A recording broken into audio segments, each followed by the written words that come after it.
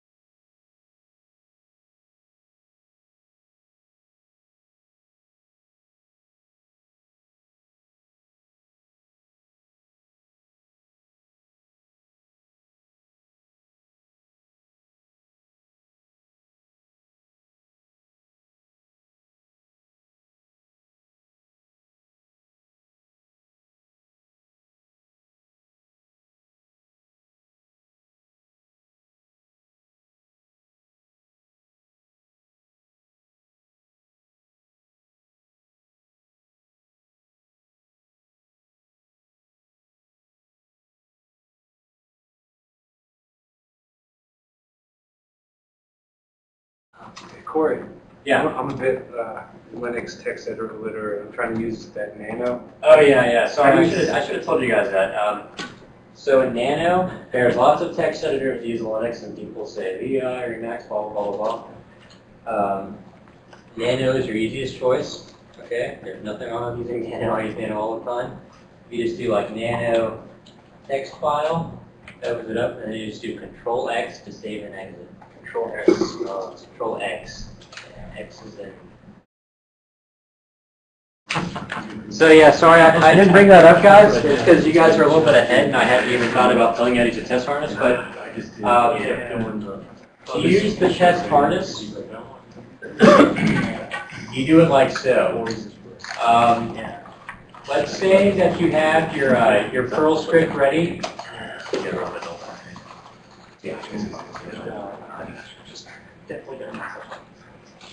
So this is my Perl script that I made, after making my shellcode. This is just printing out the hex bytes. Now I want to test this out with the test harness to see if it actually works.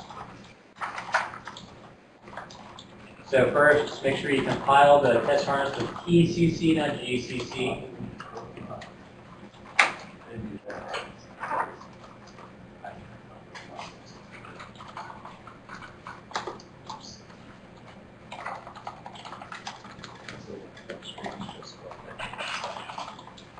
And you can just do it like so.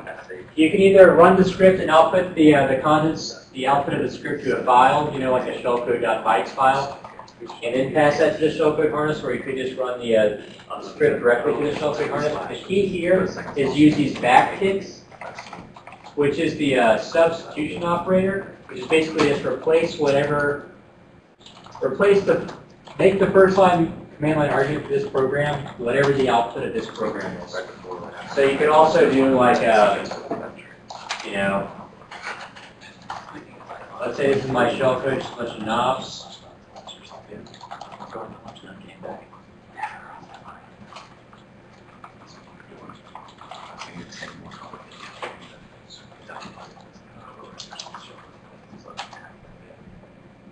Oh yeah, okay, so just hit the knobs and then eventually exit it, that's fine. You could do it like so. Blah contains my shellcode opcodes, and I can just do backtick. Backtick is important, fronttick won't work.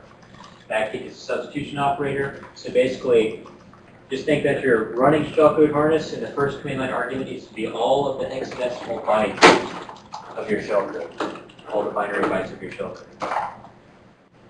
Is the shellcode harness, that's just a C program that interprets the assembly code? Yeah, I'll show you what it does. It's really awful to look at. If you ever see code like this in a project you are looking at for a sponsor, you should be very scornful. Because basically I'm using really nasty pointer arithmetic to change my return address. So I'm basically setting my own return address to the pointer to the first command line argument. Now here's a tricky thing too. It's like, okay, I'm going to do my shellcode harness.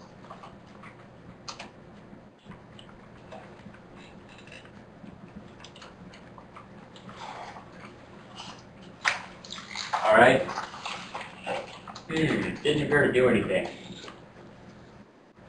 Well, that's just because I just executed my shell again, and the prompt is exactly the same. So if you're unsure whether or not it's actually running, one trick you can do is just change to like the C shell, which has this nastier command prompt thing, and then just run it again.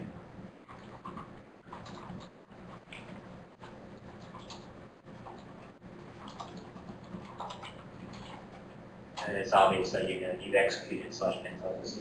Not necessary, but just keep in mind if you're like, man, this should be working, but it's not working. It might be working, and you just don't even realize it. So we're trying to take this and put it in the same place that we did the last exercise, right? In the simple login code? No. We're not going to use the shellcode here that you made here for the simple login program. We're going to use it on another program. Okay. But your shellcode already working. I think so. If you can.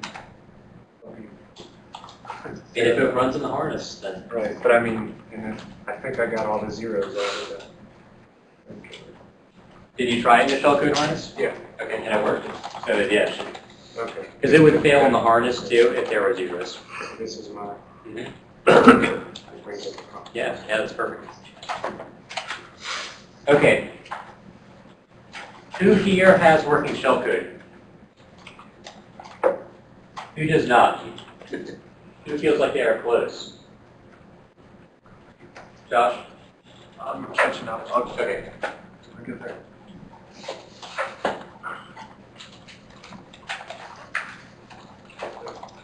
For those of you that have already got your shellcode working, I will present to you your next challenge so you can start working on that.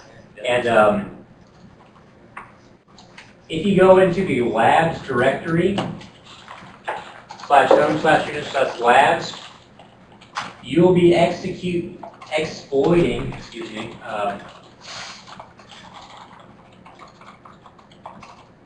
this program. So what's different about this is it's simpler than simple login, just to sort of simplify the exploitation process. Notice that the buffer overflow is happening on the command line argument. So you're going to have to pass your payload similar to how you do with the shellcode harness with the backticks and the cat. So like /basic vuln backtick cat payload backtick. Not like with the angle bracket operator. So do not do this. That won't work because it's not reading any data like via gets call. All the data is coming in via the command line argument. So instead, you will have to be using your payload like that. So add that to your list of commands and make sure you're trying to use that one. And make sure you note to yourself that these are backticks, not front ticks, not regular single quotes.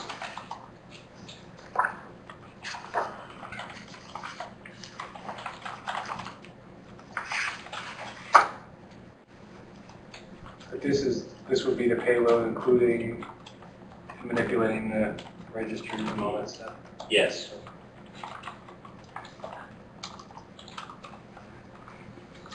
For those of you still working in your shellcode, that's fairly okay. But for those of you that are already done, I want you to start trying to exploit this and get this to run the shellcode that you just developed. Okay, so you're going to have to go through the payload building process, just like we did for the simple login. So your payload is going to need to be how many bytes total? 72. 64 bytes to consume the buffer, 4 for the save frame pointer, and then 4 more for the return address. Inside that initial 64 bytes will need to be no-ops and the shellcode you just made. So you'll have to figure out how big is the shellcode you just made. That way you know how many no-ops to add as padding. And then you'll have to load up the program in the debugger and figure out where your shellcode is and where your no-ops are on the stack when you insert the payload into your program. And then obviously set the return address and look at that. Is there a certain place that you want us to include it, or just? Do you want it just so when we run that program, it'll execute the code instead of whatever that is? Yep.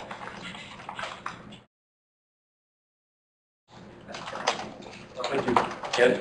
So one thing to be aware of, guys, is when you're working on these exploits, the stack addresses will vary slightly when you're debugging the program and when you're not debugging the program. So when you go to look for your payload in the debugger, when you just run it on the command line, the values, the stack addresses will actually like shift around a little bit.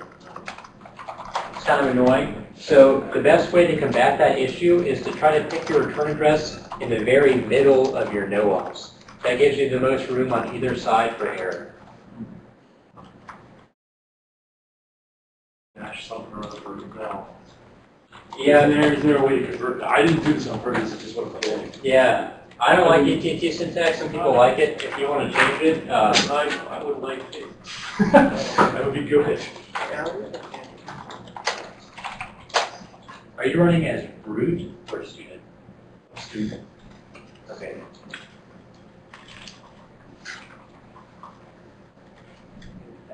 I'll try. And you can put it in. You put it in the beginning because GDB is AT&T syntax by default. So if you add it to this .gdb init file, it'll do that every time. It's just commands that run every time ADB starts. But it's handy because if you're like me, ATT syntax is kind of hard to understand, so I always prefer Intel syntax.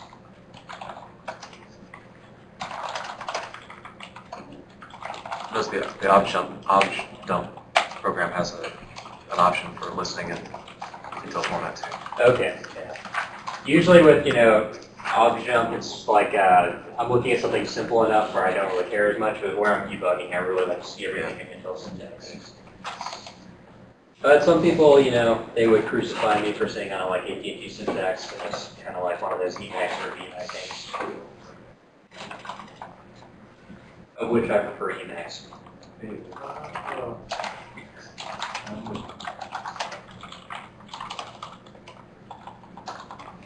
I mean, tags is just so good. Nothing like tags.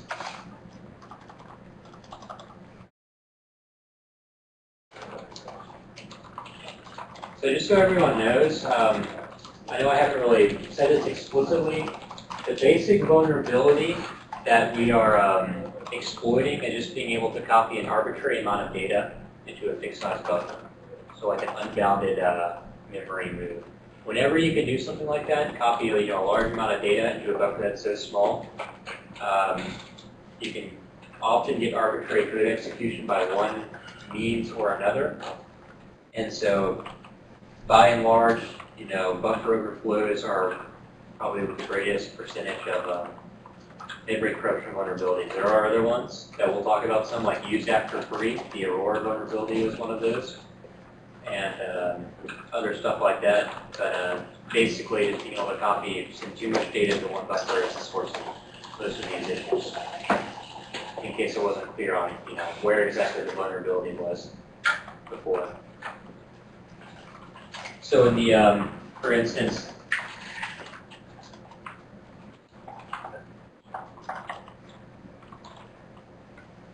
in the simple login program, the vulnerability is this gets call, because gets will just read in as much data until it gets a null character or a new line, basically. And so there it is, unbounded data copy. And with this one that you guys are looking at now,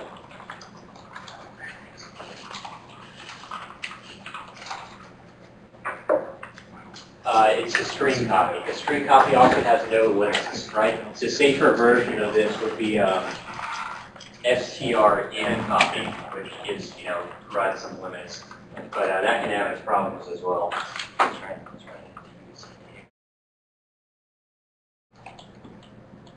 For those of you that chose the push method, one sort of nasty issue you run into is that at the point where you begin pushing the string onto the stack, ESP is often pointed at your shellcode. So when you push the /pencil state string onto the stack, you'll actually be pushing data over your own code that's executing. You'll get a crash then. And it's really hard to debug because when you look at your shellcode in the debugger, everything will look perfect. And honestly, your shellcode starts executing, it's like polymorphic and crashes itself. So. Who else has gotten the basic vault exploited? You guys got that? So there's a few of you.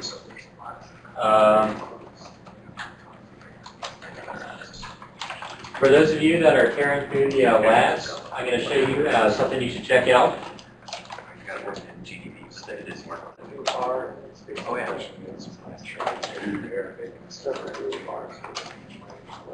So for Keith and the other guys that have gotten the one exploited already, I would challenge you to check out this like exploitation contest. That is pretty cool. There's a lot of servers out there that do exploit contests, which is basically kind of like what you're doing now, and just kind of like more and more challenging versions of that. You'll start at like level 0, which will be a basic Stack Overflow, and by the time you get to level 20, you'll be doing some crazy, insane stuff to try to exploit something. And this is one of those games. Overthewire.org is a pretty cool community, and personally, I think their games are the best and the most creative, so they're the ones that I recommend. And the one most relevant to you for getting started, if you like this kind of thing, is the Vortex game. So, if you feel pretty comfortable with this material and you want to get better at it, I think this is a great way to do it. Each one of the levels is challenging. and you'll learn a lot more about like bypassing exploit mitigation and stuff like that as far as playing the game. So yeah, if you go to overthewire.org, look at the Vortex game, it'll show you how to get started. And yeah, I recommend checking that out if you like this kind of thing. Does it walk you through the stuff if you get stuck? There's an IRC channel, and Okay. people are generally helpful there. Okay. So, But it doesn't have the solution for it. no, it does not. But the levels are very hard. They start out not so bad, but they quickly get quite difficult.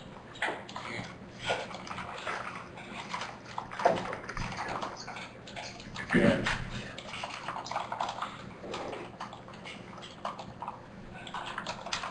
And a good place to like learn more about this kind of stuff, like exploitation material, is the Bragg magazine, for instance. There's a lot of underground magazines. This is the one that I think is especially good. It's been around for a long time, and a lot of the seminal exploitation papers have come out in this magazine. And it doesn't come out very often, and ironically, one just came out like a couple of days ago, and they have all kinds of cool in-depth analysis of like exploitation and other stuff like that. So it's just a great place to get extremely technical knowledge on exploitation subjects.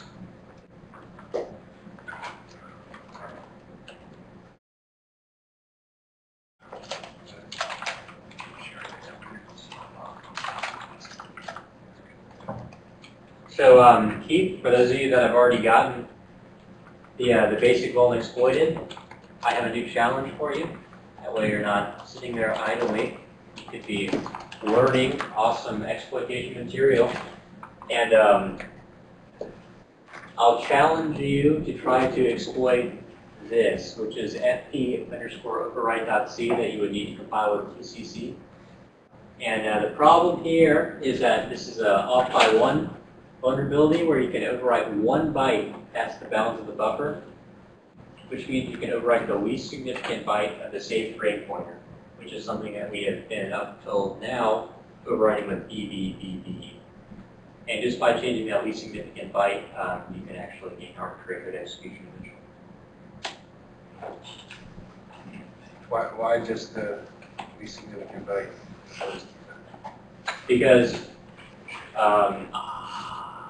you're just able to write 1 byte past this, which points at the least significant byte of the saved frame pointer.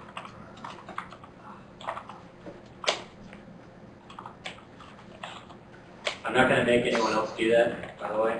That is pretty nasty. But I do outline how it is done in my day 2 material, for those of you that are curious. And the point of making day 2 is that even the smallest bug, like just being off by 1, can lead to a catastrophic failure of security.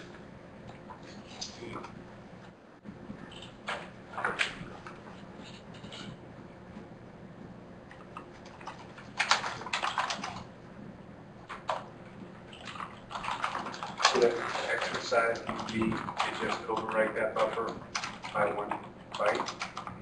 So the exercise is to get your shellcode to execute. Oh, You get started on the off by 1 overflow, you could just try sending, 257 bytes at it, and it'll probably crash, I think, and you can start looking at the crash, figure out why it crashed, and then why it crashed might tell you why it might be exploitable. There it is. So one thing I haven't showed you guys that I should have is that when you're doing your payload and you discover that your return address isn't working and you just want to change the return address without having the whole payload, you can use a hex editor to easily change the return address. So for instance,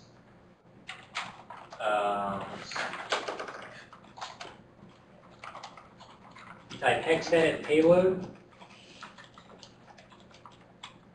I can see that this right here is the return address, that I'm trying to change. And then just change the bytes in here. So if instead of F573, I wanted to put 88, I can just do 88. And then just do Control X to save and exit.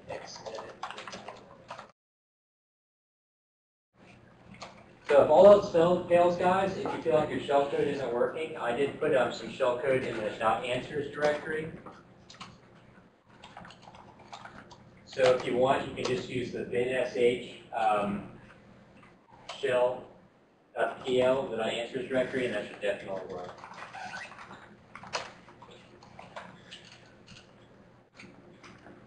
So just to walk through that exploitation process, what I'm going to do is start exploiting the basic vuln with the binsh shellcode. And you know, if you're working at your own pace, feel free to just keep doing that. But if you feel kind of lost or confused, just follow what I'm doing, and hopefully that'll help clear some things up for you.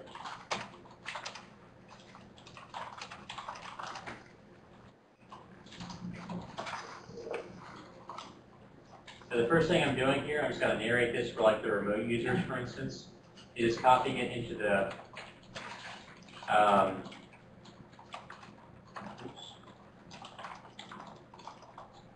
labs directory where basic vuln is, just to keep everything in the same directory for organization.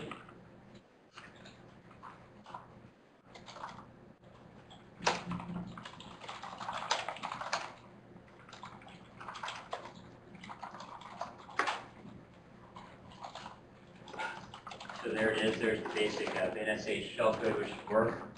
I'm just going to put it into a file for myself.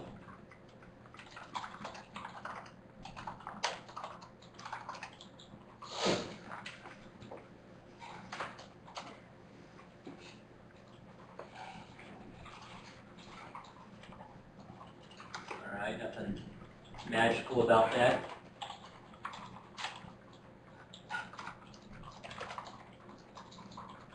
Compiling the basic vulns since I haven't done that already.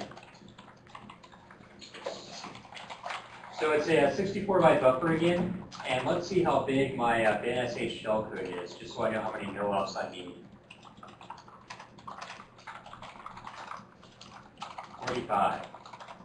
So pretty big. So I just have what was that? 19 bytes of no-ops, basically. Is that many of them? No, it's 19.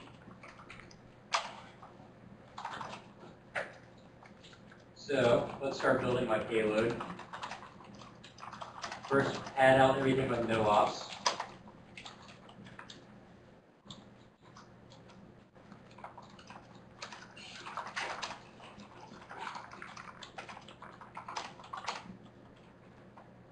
So first are the no-ops, then after I do concatenate the binsh shellcode on there, it should be 64 bytes total to completely consume that password buffer.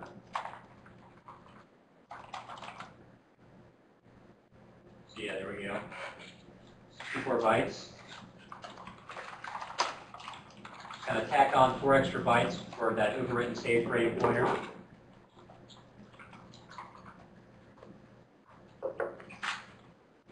And now I need to know what my return address should be. So this is one of the trickier parts. So I'm going to open up basic vuln in GDB. I'm going to set a breakpoint for after the string copy, because this is where the payload enters into the process address space. The string copy from that first command line argument, that local buffer. So breakpoint for me plus 27.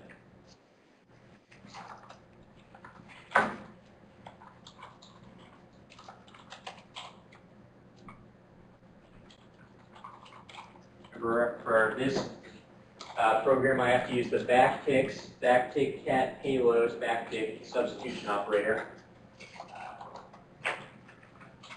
Okay, so I hit the breakpoint. At this point, I want to scan the stack for my payload so I know what to use for my return address.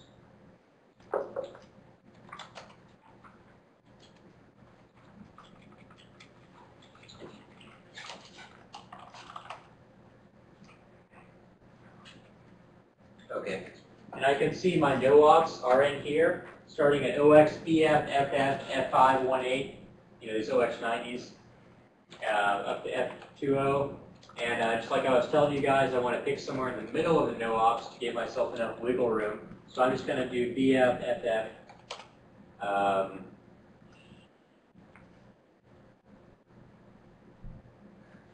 avoiding this address for a reason. Can anyone tell me why I don't want to use this address? Out of curiosity? That's a really hard question, I would tell you. Because OX20, which I would have to write, is actually the hexadecimal code for the space operator. And that could cause some problems. This is going on the command line argument. So instead, I'm going to do OXBFFF F519. Actually, 9F. Yeah, minus 1. 20 minus 1. Or 1. All right, I'm getting my Exodus folder stuff. So,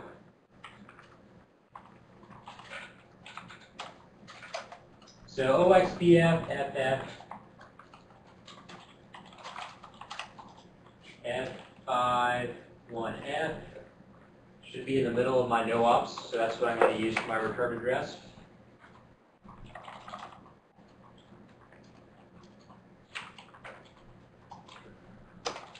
Doing it backwards because we're in Little Indian world.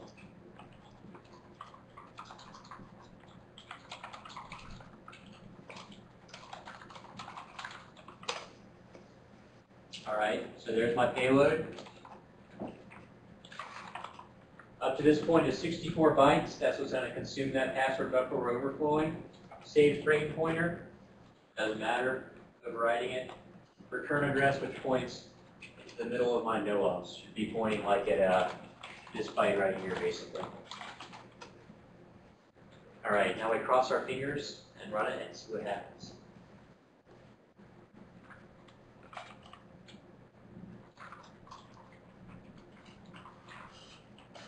Oh no! These things happen, and it's good that this happened actually because I can show you how to debug the scenario. So, like I sort of have hinted at before, the addresses can be a little bit different in the debugger than they are when you run on the command line. And that's just because the stack shifts around when you're debugging things in GDB compared to if you're running on the command line. So, luckily, Linux has some functionality where if we enable it, when a process crashes, it will dump a core image, like basically an image of the process that it was running, and then I can use that crash dump to see what the process was doing at the time it crashed, and it will help me see, give me a better picture of what the memory was during the crash, and then I can see how my addresses were off and what went wrong. So let's do that now. So here's the command to write down, guys. Ulimit C unlimited. This command will cause Linux to dump these core images every time a process SIG phones. It's important when you're exploiting things and you have all kinds of crashes during your payload development process. If I do that command and then run it again, you'll see the brackets core dump, which is telling me the core file exists now. And here's another command for you guys to write down. To use that core file, do gdb basic vuln as the core.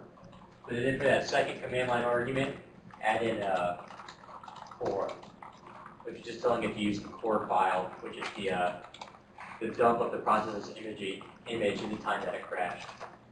The dump of the process's memory, excuse me. Okay.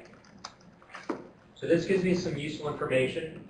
First of all, I crashed on this, OXBFFF522, which is a stack address, right? So I might probably just jump into the middle of my shellcode or something like that. And Dave and company have already seen this one because their shellcode is getting clobbered by push instructions. So at this point, what I would want to do is inspect the memory at this address and see what I'm trying to execute here. And that should give you some insight into what's going on.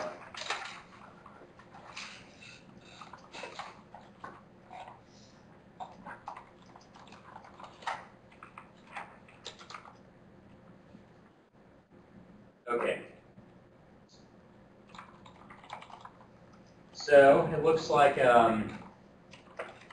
I guessed the wrong address and I didn't even jump into my shellcode. It looks like I,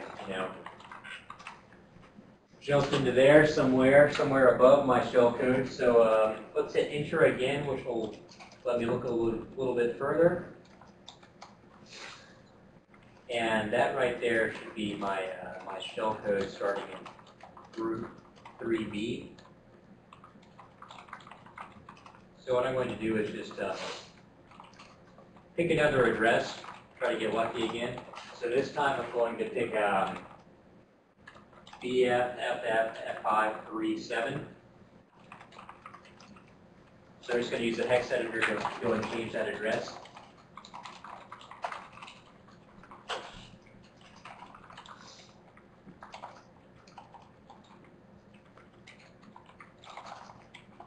I'll try again. Yay! We did it. So hopefully that'll give you a little tip for debugging issues when you see things like illegal image and that sort of thing. The core dump image is really useful because it shows you exactly what the process address space looked like at the time of the crash. That way, if your addresses are a little bit off, that will reveal, that will be revealed when you look at the core image.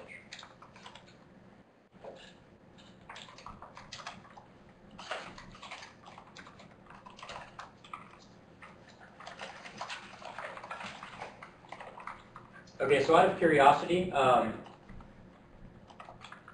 do you guys want me to let you spend more time on this? Would you rather me go ahead and move forward with other material? It's completely up to you. Go ahead. Press ahead? Okay. You can do that.